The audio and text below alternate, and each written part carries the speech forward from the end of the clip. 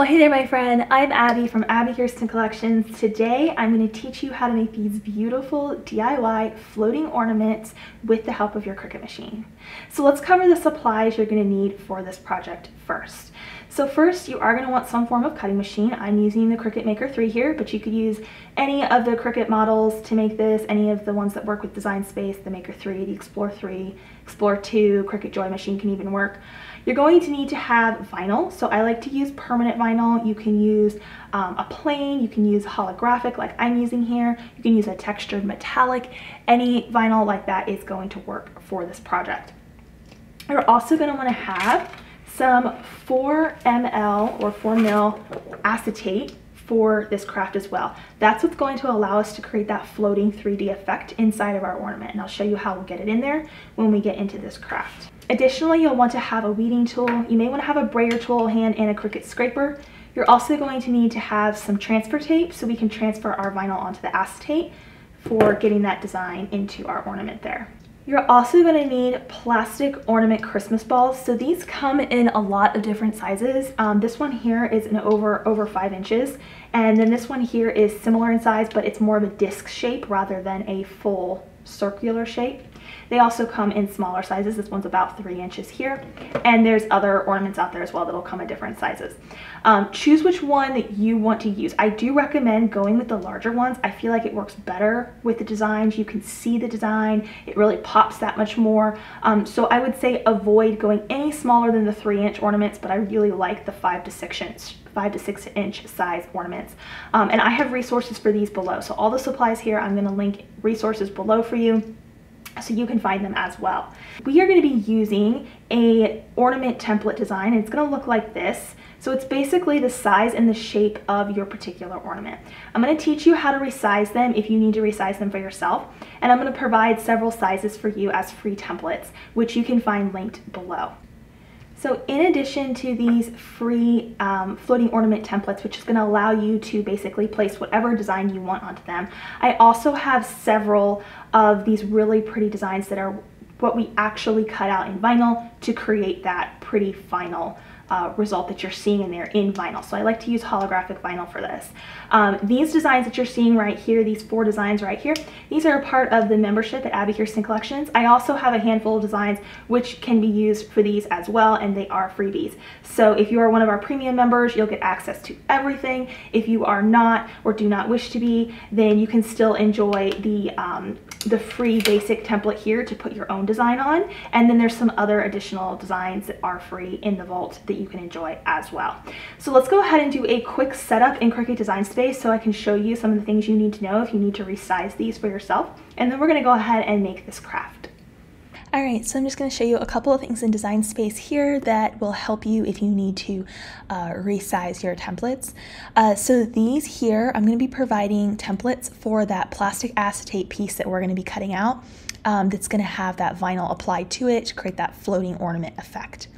So I'm going to have a few different sizes and measurements written on the blog that goes with this video. You can find it linked below, and you can find the templates linked below as well. Now, if you happen to be using a different size ornament than the 3 that I am featuring in this video, you can very easily, in most cases, resize this.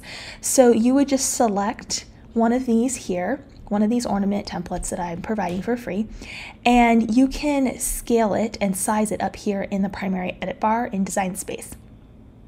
So what you want to do is you want to look at the width, not the height, because the height includes the little top of the ornament piece here, the little crown piece, and we don't want to include that in our sizing. We want the diameter of our ornament, okay? That's what we need to reference. So the width is what you want to reference.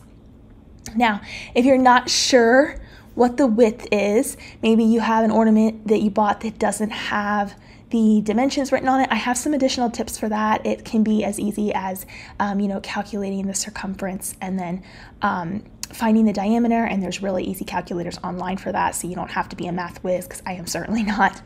And then another thing you can do is you can also do conversions. So a lot of times when you're dealing with these plastic ornament balls, they'll come in like a millimeter size. So you'll see like 80 millimeter, 100 millimeter, and you may need to know what that is in inches, because in most cases you're going to be working in inches here in Design Space unless you have it set up otherwise. So you're going to need to just convert that, and you can go to Google and just convert millimeters to inches and it'll do it for you. So super easy. So that's the only thing I want to note here, is that if my free templates here for these floating ornaments don't work in the sizes that they come in, then just go ahead and scale them. So for example, maybe I need this one to be, I don't know, 3.2 inches. I could click on it and we would go to the width and we would type in 3.2 inches, and then it would resize that. Notice that the 3.2 is again in the width, which is what we want to pay attention to, and not the height. Okay, so the last thing I just want to mention is about the design. So what you're seeing here on my screen to the left is 4 of my 8 floating ornament designs. I'm going to show you how to just upload the other 4 designs real quickly here, and you can find more information about getting these designs and downloading them for yourself below this video as well. So over here on the left hand side, we have the upload button in the design panel. I'm going to click on that. I'm going to click on upload image, and I'm going to browse my computer to wherever I save the file. So if you go and download these files from me, you're going to save them to your computer. That might be your desktop, it might be your downloads folder, or a specific folder on your computer. So just navigate to that location where you saved it so you can bring the file in. Okay, so here is where one of my designs is saved. So I'm just going to open that up here in Design Space, and we see a preview here of these 4 images for our floating ornaments. I'm going to click upload at the bottom corner, and then I'm going to select it again here under recent uploads and click add to canvas, and it's going to drop it in to Design Space here. Now you more than likely will also need to resize these designs as well to fit whatever size ornament you are using. So you want to make sure you first scale your templates for the acetate before you scale the designs themselves. So this came in as a set of 4, and again, you can find more information about how to download these exact designs on abbikirstencollections.com, which is linked below. With this selected, I'm going to click on the ungroup button at the top of the layers panel. You can also right click and hit ungroup as well. And I'm just going to grab, let's do the Merry Christmas one here, and you can change these colors. So I might actually just change this to a white. So I'm going to grab this Merry Christmas one here, and I know one of my ornaments is going to be, what is the size of it here? 3.74. That's the size of one of my ornaments. 3.74. So I've scaled that. Oh, let me move these out of the way. And then I need to make sure this is scaled also. So it's actually already a pretty good size. One thing you want to do is when you zoom in here, make sure that you don't make it too large. You want to be able to see the edge of that ornament silhouette that we have there behind it in white. You want to be able to see it all the way around. So you don't want it to be like overlapping at the bottom there, because then it won't align very well when you cut it out. So make sure you give it a little bit of a grace area on the edge. That looks pretty well. I might go just a smidge smaller, very small amount. Okay, so now I know that this design is scaled correctly for the size of my ornament for this plastic acetate piece that we're going to be cutting out behind it in that clear plastic acetate. And then I'm going to cut this out in vinyl, of course. So you would do that for any of the ornament designs you want to use, whether you're using any of these 4 designs or you're bringing in other images or uploads. You would just follow suit the same way using these free templates that I have linked below for you. Now, once you've sized everything, make sure you save your project, and then let's go ahead and click on the Make It button. So once you click on that Make It button, you'll get a preview here of all your mats that you need to cut out. And then we're going to hit continue to connect to our Cricut machine. And you're just going to need to browse your materials and select the corresponding material.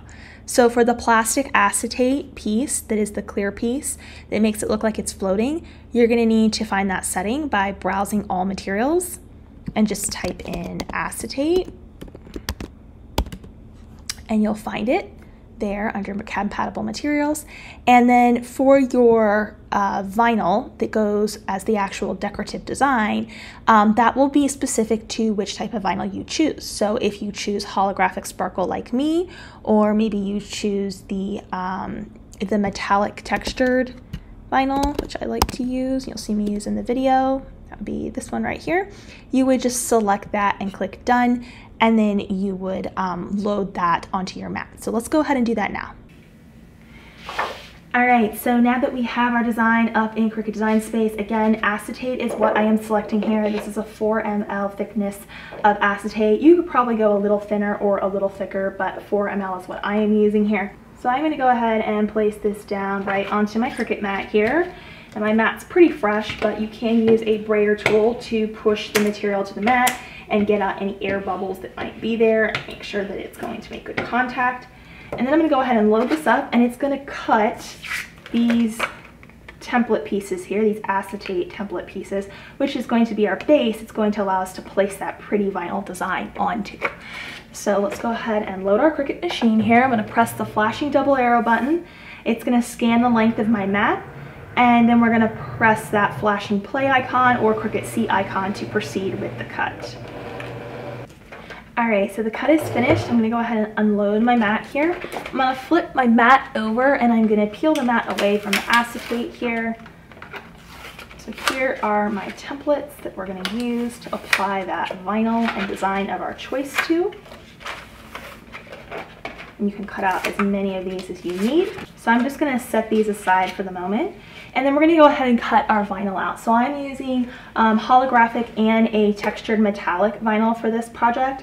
You could absolutely still use other vinyls. I think for like these scene ornaments that I created here, like this one here, we have the Merry Christmas with the little deer and the tree scene in it. These would be really pretty too with like a patterned vinyl. So explore your opportunities with your different vinyls. There's no right or wrong way to do it, but I'm going to be using some of my metallic here, the gold, and we're just going to place this down and select the corresponding material in Design Space. So for me, that's going to be the textured metallic vinyl setting in Design Space. You can also use our brayer tool to push this to the mat. All right, so I'm just going to load my mat and get all of my vinyl cut out. You can mix colors, or you can just do solid colors if you like, just like this. So that's completely up to your preference. With this design here, the design had the words and then had the little frame of holly that went around it, so I mixed colors. For the silhouette designs here, they looked really good in a holographic in a singular color, but that's ultimately your choice.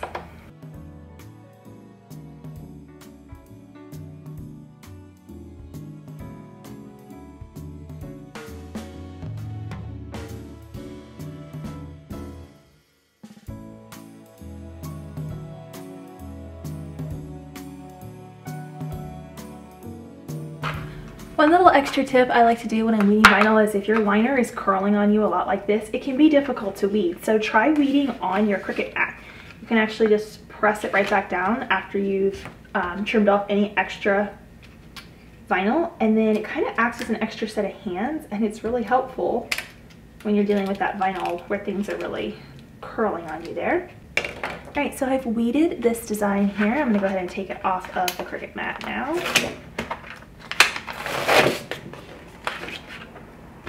And I've cut down a piece of transfer tape here, and we're just going to lay this over the top of the design. Grab your Cricut scraper tool, and you want to burnish it on the front and the back.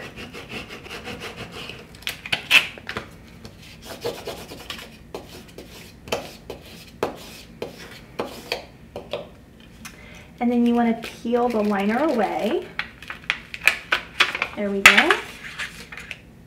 So I have my acetate template here, and I find it's a little easier to have the design facing down with the sticky side of the transfer tape up and place the acetate template on top of it that way. I feel like it's just a little bit easier to see and to get things aligned properly there. So I'm just going to hover and place this down. Okay, once you get it placed down, make sure you burnish the front and the back again. Just rubbing with our Cricut scraper tool. It's known as burnishing. Flip it over.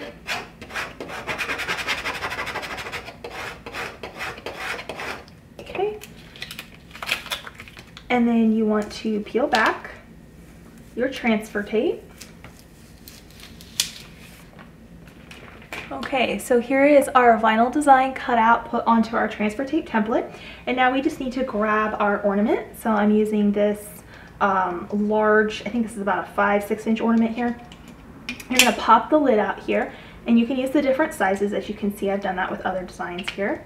You wanna pop the lid out and then take your design with the acetate. And I like to roll the design up. Usually I put the pretty side of the vinyl face down away from me and then roll up that direction. And this is going to allow us to get inside of our ornament here. Just go ahead and get it in there, let it open up, and then you're probably going to need to grab your weeding tool to sort of just shift it a little bit so that it's hanging out right in the center of that ornament there. There we go. And then we replace our cap just like that.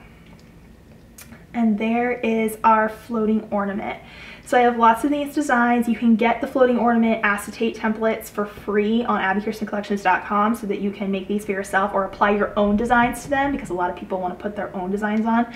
But this is so fun to make. They really do look like they're floating, and they're beautiful for your Christmas tree or to give as gifts during the holiday season. Here is another quick look at a couple of these other designs. So I have this one here, All is Calm, All is Bright. I've cut vinyl out, and I'm going to apply that transfer tape, burnish it on both sides, and then lift that liner away. I'm going to do the same thing with the little wreath that goes around it, and then I'm just going to place that phrase on top and burnish the entire design front and back with both those layers. I'm going to peel that liner away, and then we're going to place it onto the acetate just like we did with the last one. I like to place it with the sticky side face up and then burnish it on the front and the back, and remove the top of your ornament and then roll it up just like before. So this is just a little look at some of our other designs here, which you can find linked below. So make sure you go and download them, as well as these ornament templates for the acetate part. So this one looks really good. It's pretty well centered, but if for any reason you're dealing with a design that maybe when you get it in there, it's kind of like bunching up and the design is just a little bit too large, you don't have to redo everything. So let me just show you what I would do in that case. So this one here, Joy to the World, this one is just ever so slightly too big. If you can kind of see, it's sort of curving rather than going straight up and down, which means it's just a little too big. So I'm going to pop the top back off here, and I'm going to reach in and pull out the design.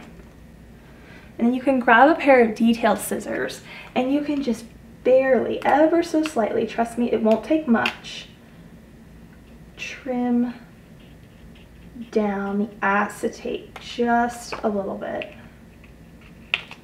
And you'd be surprised by just ever so slightly doing that, how it will settle into place that much easier. Okay, so you don't have to trash your entire design if that happens. Just give it a little bit of a snip. And this one is now much more upright. It doesn't have that big bow to like, it's not bowing as much in the middle. So that would be how I would fix something like that. So don't trash your whole design if that happens to you. Just trim off a tiny bit with some detail scissors and you'll be good to go, and your ornament will be beautiful.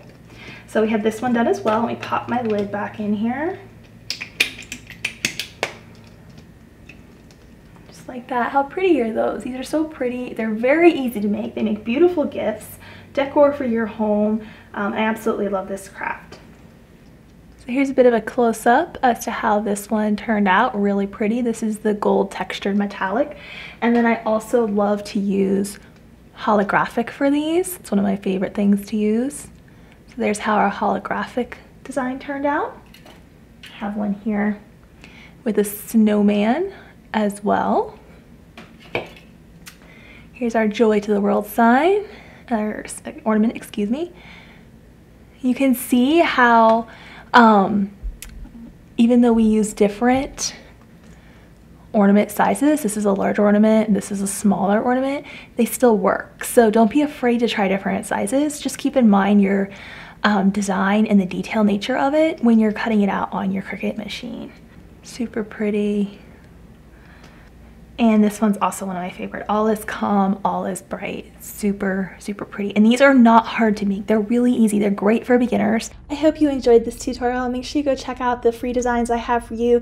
And for everyone who is an Abbi Kirsten Collections Premium Craft Vault member, make sure you check out all the additional designs as well. All that information is linked below for you to access. I'll see you there. Bye for now.